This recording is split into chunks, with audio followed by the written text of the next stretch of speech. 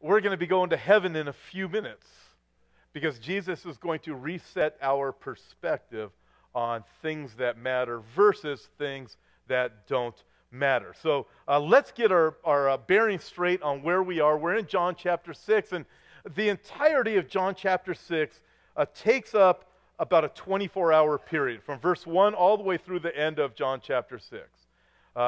If you were with us in the first message in John chapter 6, Jesus had fed the 5,000 men, plus women and children, somewhere on the shores of the Sea of Galilee, near the city of Tiberias. We know that because the Bible tells us that. We also know from conservative figures, it'd be men plus women and children, probably about 25,000 people is what Jesus fed with 2 fish and some loaves of bread. Remember that? Okay, that was in one day. That very night, the disciples got on a boat, similar to what you get on today if you go to Israel, as you re-experience what the apostles did. The disciples, they got on a boat, and they went to sail to the other side, from Tiberias over to Capernaum. But Jesus, he was on a mountain praying. Remember that? Okay, that was from last time. What happened? The disciples are caught in a storm on a boat at night on the Sea of Galilee. Jesus walks to them on water. And then they're able to safely get to the other side, and they land in the area of Capernaum. And that is where we pick up our story here. John chapter 6, verse 22, the Bible tells us this. On the following day, so in other words, the day after he fed the 25,000 people, and the day after, the night of when Jesus walked on the water and the disciples were in the storm.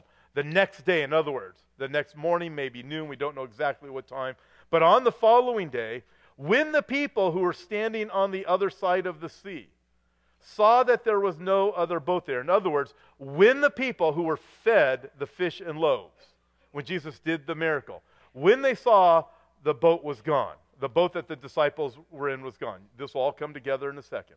They saw there was no other boat there except that one which his disciples had entered, and that Jesus had not entered the boat with his disciples, but his disciples had gone away alone. Again, remember, Jesus was up on the mountain praying. They saw the disciples get into the boat alone without Jesus. That's what that's referring to. So the people, they ate the day before. They're thinking, wait a minute, now it's the next day. The boat's gone. Jesus was up on the mountain praying. Jesus is gone. Verse 23. However, other boats from Tiberias, near the place where they ate bread after the Lord had given thanks, when the people therefore saw that Jesus was not there, nor his disciples, they also got into boats, and they came to Capernaum seeking Jesus. So you got that? So they wake up in the morning, the boat's gone, the disciples were in the boat. They knew Jesus wasn't in that boat. Jesus had gone up on the mountain to pray. But when they got up in the morning, the boat's gone, the disciples are gone, Jesus is not there. Uh-oh, where did Jesus go? So they get in other boats that are in Tiberias, they hijack them, and they take the boats to go and track down Jesus, and they track Jesus down over in Capernaum. You guys got that? Okay, verse 25. And when they found Jesus on the other side of the sea, in other words, when they found him in Capernaum, they said to him, Rabbi, when did you come here? Jesus is never going to answer their question, when did you come here? He never says, well, last night I walked on the water, then got in the boat and we came here. He doesn't say that. He's never going to answer their question. But this is what Jesus is going to do. The first thing he does, 3 main points, he's going to set the priority. From the surface with these people, they appear to be genuinely seeking after Jesus. They wake up in the morning, they are looking for him. So much are they seeking for him, they are working hard. They get into boats, and they row the boats all the way over to the other side where Jesus was. But Jesus knew their hearts.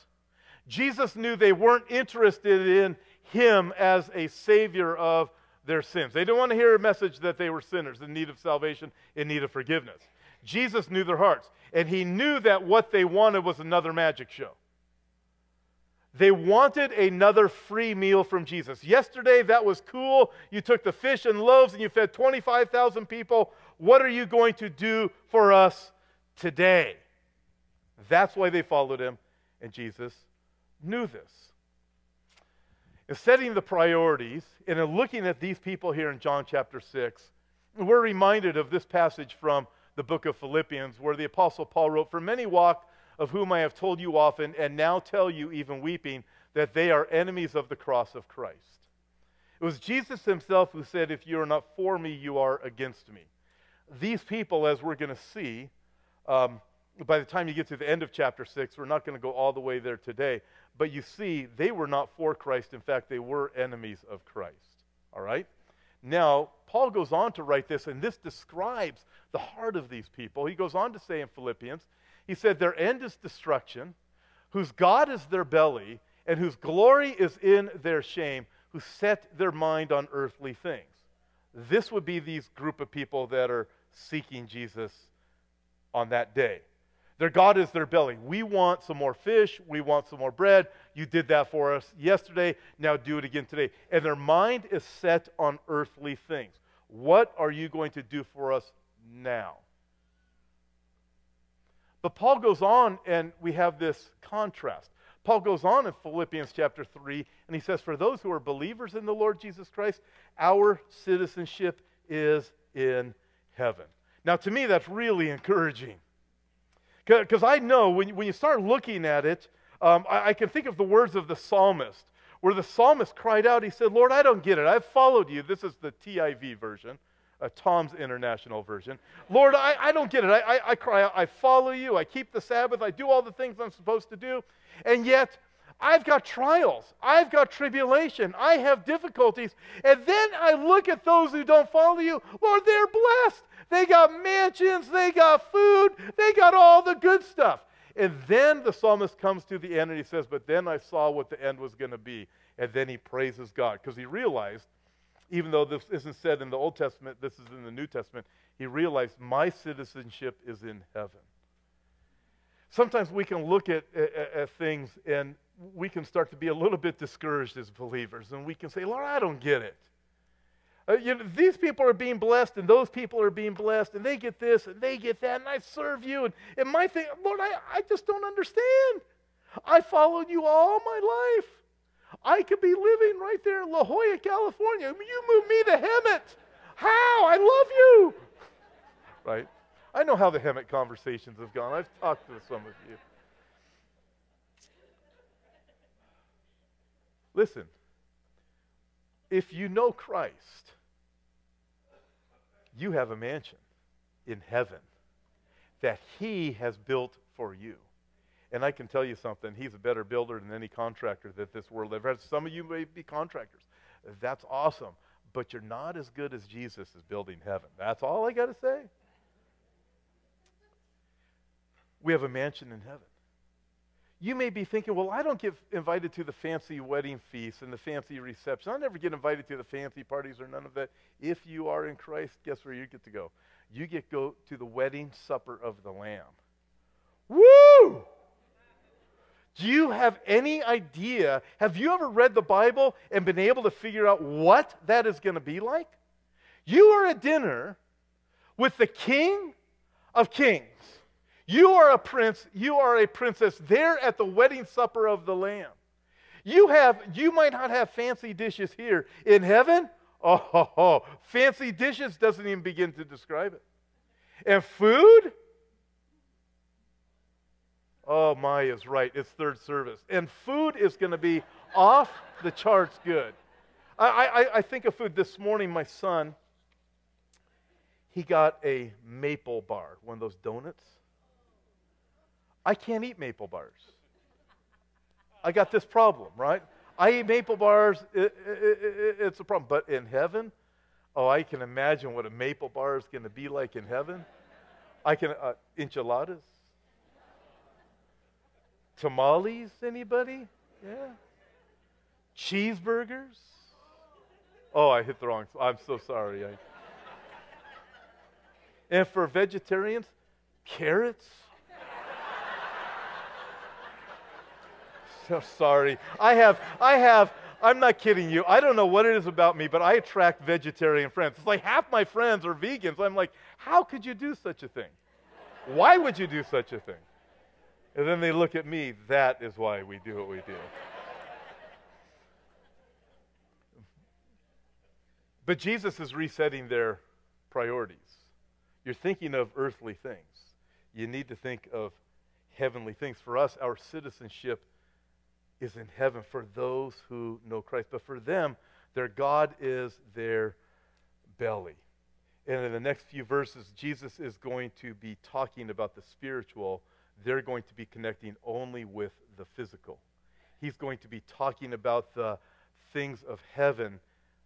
They're going to only be thinking about the things of earth. He's going to be talking about that which lasts forever. They're only going to be able to connect with the things that are temporary, that don't last. So they say to him, again in verse 25, when did you get over here, Rabbi? We've been looking all over for you. We rowed the boats over here. You fed us some great meals yesterday. What are you going to do for us today? That's where this is going. So Jesus answers and says to them, most assuredly I say to you, you don't seek me because you saw the signs. In other words, you're not seeking me because you saw the signs that pointed to me being the Messiah. That is not why you're following me. But you seek me because you ate of the loaves and were filled, because you got a free meal yesterday and you want another one today. Do not labor for the food which perishes, but for the food which endures to everlasting life, which the Son of Man will give you, because God the Father has set a seal on him. So they said to Jesus, what shall we do that we may do the works of God? They sound holy again, like, we're really seeking you. Yeah, right. And Jesus answers and says to them, this is the work of God, that you believe in him whom he sent.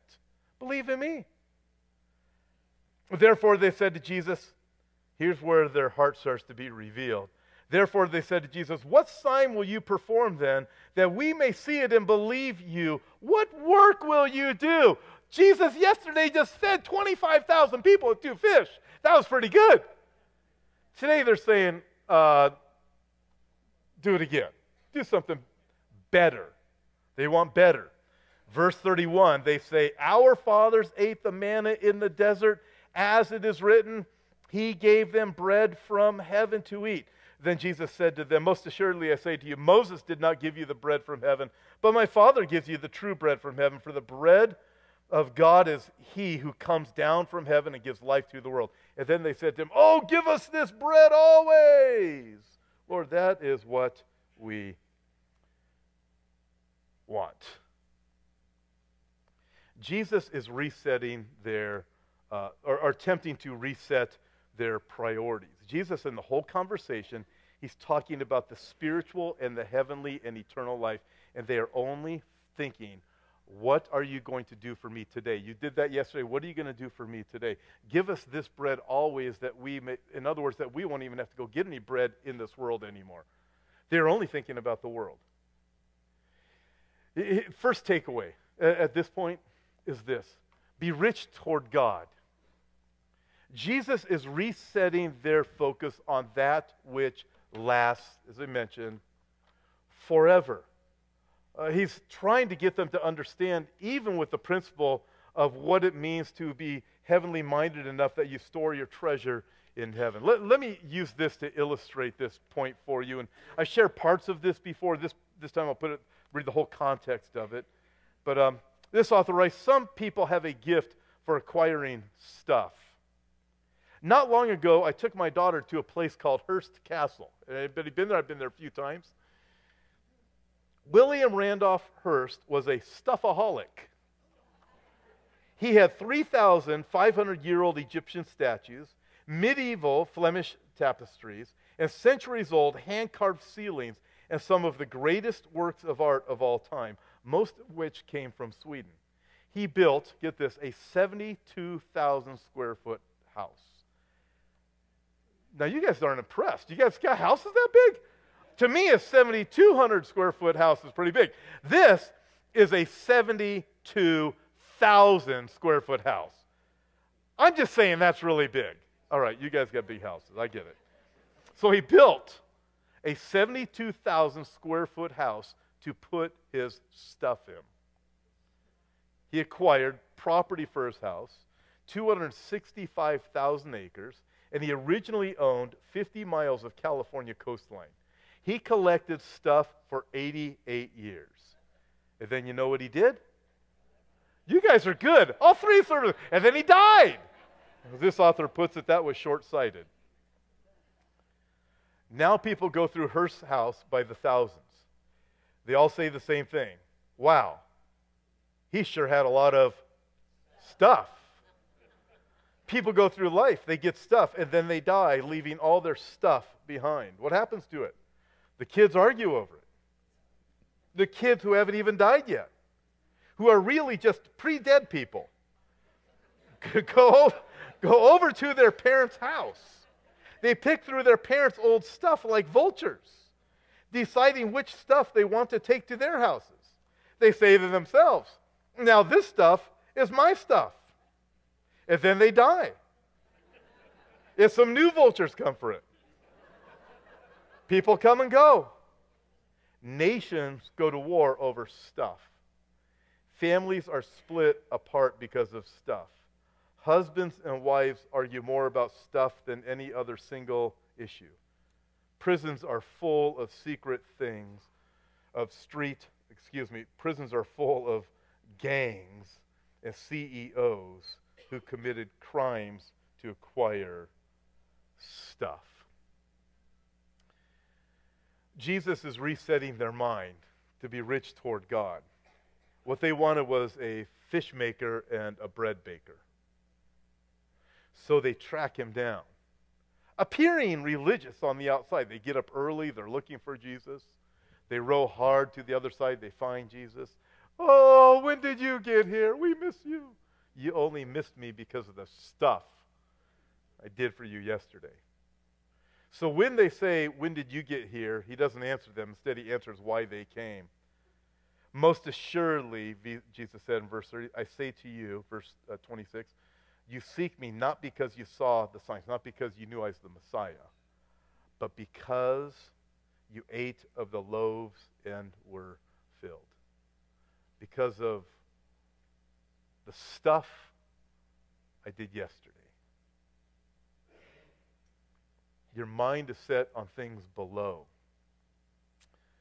Jesus then says, don't labor for the food which perishes, but for the food which endures to everlasting life, which the Son of Man will give you because God the Father has set his seal on him. In other words, don't live only for food or whatever that is here today and gone tomorrow. Don't live for the things of this world, but live for that which lasts forever. In the Sermon on the Mount, Jesus said, he said it this way, he said, store your treasure in heaven. To help us work through this for about a minute, I'm going to encourage you to do this. You don't have to do it now, but I encourage you to do it maybe even this afternoon or tonight. Get a piece of paper. This is all on your own between you and the Lord, or you and your friends, you and your family, whatever you want to do. And get a piece of paper and make a column. So you have two columns. At the top of one side, put forever. At the top of the other side, put temporary. And then start to put in the forever column the things that matter forever. Put in the temporary column the things that are temporary. It'll help you as you see physically with your eyes, as you get your priorities adjusted on that which is forever and that which does not. That which matters most, and the things that really don't matter much in the long run. At the top of the forever column, obviously God is there, and your relationships with other people are going to be there. Because the Bible even tells us, how can you love God who you can't see when you don't even love your own brother who you can see? If you really love God, you're going to love other people, right? Or as one person said it this way, we make a living by what we get. We make a life by what we give. So here's a great exercise. You get some Post-its, right? And this is what you do. You take a Post-it. One Post-it, you write the word forever. And you go up to somebody that you love, your children, your spouse, whoever it may be, and you take that Post-it, you put it right on their forehead. And they say, gee, thanks, Dad. Now I look like a dork. But hey, you're forever, right? And then you go over to your TV, and you put temporary, right? Your furniture, temporary. And your car, somewhere on your dash, temporary. And it starts to help you to get refocused as Jesus is attempting to get us refocused. He's setting the priority for these people. These people aren't going to get it. They totally aren't going to get it. We'll really see that next time. But I've read ahead. They're not going to get it. But to help us understand a little bit further, let me illustrate this same principle with this, and then we'll move on. This author writes, you'll get inundated with messages that try to get you to obsess over the outer you. Experts tell us that if you exercise regularly, you will add 2 years to your life. But the bad news is that you will spend those 2 years exercising. Now, I know I'm committed to go back to the gym, and yeah, I get this. Winston Churchill lived into his 90s and said the only exercise he ever got was serving as a pallbearer for his friends who died while they were exercising. You gotta love that. Some of you, that's going to click later, and then you're going to think, hey, that was funny. That's all right. Some people are a little slower than others. Then it continues, be grateful for the outer you. Come to peace with your body. Rejoice in its strengths. Accept its limitations. Be grateful for it. Wash it every once in a while. Let it work hard. Be happy when it gets promoted. But remember, it's wasting away.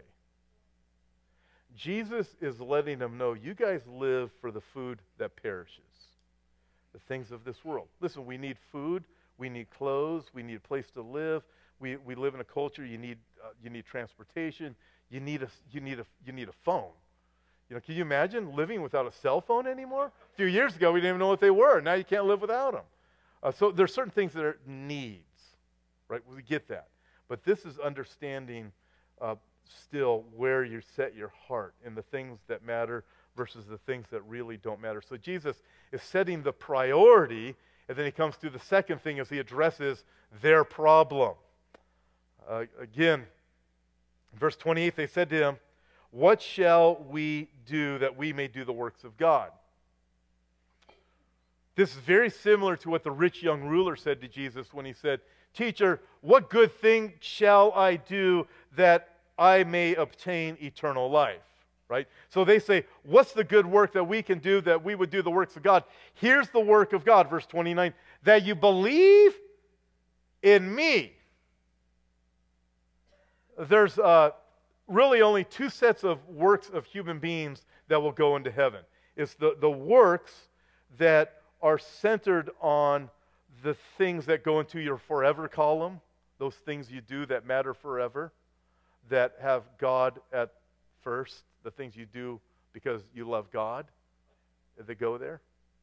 At the top of your forever column, it's God. Others, and I don't know where you fit on your forever column. So two sets of human works go with us forever. It's that. And the other set of human works that are going to be in heaven are the nail piercings in Jesus' feet, his hands, the sword piercing in his side. We're going to see that. We know because in the Bible, in his glorified body, those things exist. I would imagine where his crown of thorns was pressed into his head, we'll see those marks too, the marks that bought us our salvation. He paid a price for us, that we would be forgiven. So he says, here's the work. You believe in me. But they didn't catch on. So they say to him, give us a sign. Right? We just read that. He fed the thousands of people the day before. They're saying, that's not good enough. Give us another sign. We want something more. So they said to him in verse 30, what sign will you perform then? That was what you did yesterday. What sign are you going to perform now? That we may see it and believe you. What work are you going to do today? That was yesterday, Lord. Give us some more. They want a lot more. Verse 31, our fathers ate the manna in the desert. As it is written, he gave them bread from heaven to eat. What were they referring to? Moses for 40 years gave us bread from heaven. You fed us one day, one meal. Moses 40 years. If you're really, you got to one-up Moses. We want to see more. We need more. Second takeaway, more will never be enough. If you know anybody that's an alcoholic, then and they've gone to some type of group to help them through that process. There's a saying, one is too many, 1,000 is not enough. You know what that's referring to? One drink is too many because one drink is going to set them on the course. 1,000 wouldn't be able to satisfy them, right? But that applies to everything and to everybody, not just to the person who has a problem with drinking. It applies to everybody. The person who has a problem with greed. $1,000 is too many. $1 million is not enough. Can't stop, right? The person who has a problem with sex. A one night stand is too many, but 100 of them is not enough. It's never going to satisfy. More will never be enough. In John chapter 4, when Jesus was talking to the woman at the well, he said this, "Everyone who drinks this water will be thirsty again, but whoever drinks the water I give them will never thirst. Indeed, the water I give them will become in them a spring of water welling up to eternal life." You remember that in John chapter 4 with the woman at the well? So she's looking for physical water. These people are looking for physical food, right? Very similar things. He gives them basically the same answer. And they both say the same thing. The woman at the well, when she heard this, she said, "Oh, give me some more of that water. Woohoo! Then I'll never have to draw water again." They're saying, "We want some of this food that you're going to give us." Oh, yeah. The problem is, the woman at the well, the light went on. Bada boom, bada bing. The light went on.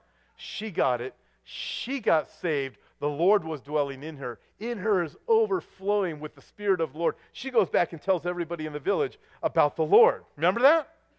These people are not going to ever make the spiritual connection. What they want is more. You did this yesterday. Now we need more. More will never be enough. The best of fishing trips must be followed by another fishing trip. The win at the casino must be followed by another win. The most exquisite meal still leaves you hungry. You can wear the fancy of clothes today, but you're going to need new fancy clothes again next year. It's like a Chinese dinner. You go out, you get really, really full. A couple hours later, you're going, "Man, I'm hungry again." Right? More will never be enough. And that is what Jesus is letting them know. I'll give you food, and you don't going to have to worry about this anymore. Oh, yeah! They're thinking physical. They're not thinking eternal. They're thinking earthly. They are not thinking of heaven. Third takeaway, don't be shallow. You know shallow people? We all know shallow people. Some of your friends probably think you might be shallow. I don't know. But we all know shallow people. There was a movie out several years ago. I think it was called Shallow Hal or something like that. I didn't see the movie, but the title just makes sense. Because we know what the word shallow means when it comes to us and who we are. Jesus is taking them to the deep things, the deep truths. Don't be shallow about the things of this world. And what he's really saying is this: don't be shallow with God. He said to them, "I say to you," verse 32, "Moses did not give you the bread from heaven, but my Father gives you true bread from heaven." It's not about the earthly thing, it's about the heavenly thing. "For the bread of God is he who comes down from heaven and gives life to the world." Then they said to him, "Lord, give us this bread always." They're shallow people. They can't see beyond the things of this earth, beyond the things of this world. In 1965, Somerset Maugham was 91 years old and fabulously wealthy. Royalties were continuing to pour into him even when he was 91 years old. He was receiving 300 letters a week from his fans. And even at 91, even though he hadn't written anything in a long time, he was experiencing incredible success. But what did that success mean to him? His nephew, Robin, was a believer in Christ, and he visited his uncle shortly before his death, and he wrote this: "I looked around the drawing room at the immensely valuable furniture and pictures and objects that his success had enabled him to acquire. I remembered that the villa itself and the wonderful garden I could see through the windows, a fabulous setting on the edge of the Mediterranean, was, for the most part, priceless. He had 11 servants. He dined on silver plates. He was waited on by his butler and by his footman. But it no longer meant anything to him. The following afternoon, he said, I found him reclining on the sofa, peering through his spectacles at a Bible which had very large print. He looked horribly wizened. In other words, he saw the Bible, he looked at his life, and he had this horrible look like, uh-oh. And his face was grim. I've been reading the Bible you gave me, and I've come across the quotation, what shall it profit a man if he gains the whole world and loses his own soul? I must tell you, my dear Robin, that that text used to hang opposite my bed when I was a child, and of course it's just a bunch of bunk. But the thought is quite interesting to me all the same. That evening, in the drawing room after dinner, he flung himself down onto the sofa. Oh, Robin, I'm so tired. And he gave a gulp and he buried his head in his hands and said, I've been a failure the whole way through my life. I've made mistake after mistake. I've made a hash of everything. I tried to comfort him, said Robin. You're the most famous writer alive. Surely that means something. I wish I'd never written a single word, he answered. It's brought me nothing but misery. Everyone who's gotten to know me has ended up hating me. My whole life has been a failure, and it's now too late to change. It's too late. He looked up, and his grip tightened on my hands. He was staring towards the floor. His face was contorted with fear, and he was trembling violently. His face was ashen as he stared in horror ahead of him. Suddenly he began to shriek, go away, he cried. I am not ready yet. I am not ready to die. His high-pitched voice, terror-struck, seemed to echo from wall to wall. Go away, I'm not ready to die. He said he looked around the room. He didn't see anybody there. He asked him what he'd see. He saw in his mind some spiritual being getting ready to take him to his doom. Horrified. I don't know what happened to him in his last hours. That I don't know. But at that point, he was a man who had fame and fortune, dined with princes, a man who had everything. He came to the time of reckoning for his soul, and he found his life empty and worthless and afraid to die. We don't have to be there. Jesus is resetting the priorities. Jesus came to give life. So he says, I am the bread of life that has come down from heaven. Some people come to this point, even at church, and if they're honest with themselves, when they do the evaluation, they can say, my life has been a sham. And Jesus is calling. He's saying, man, I will give you life. I'll give you forgiveness. I'll give you hope. You can know that you are a citizen of heaven because he gives us the last thing, it's the promise. Verse 35, Jesus says to them, I am the bread of life. He who comes to me will never hunger.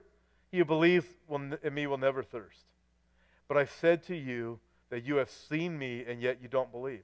Listen to this, verse 37, all that the Father gives me will come to me, and the one who comes to me I will by no means cast out. For I have come down from heaven, not to do my will, but the will of him who sent me.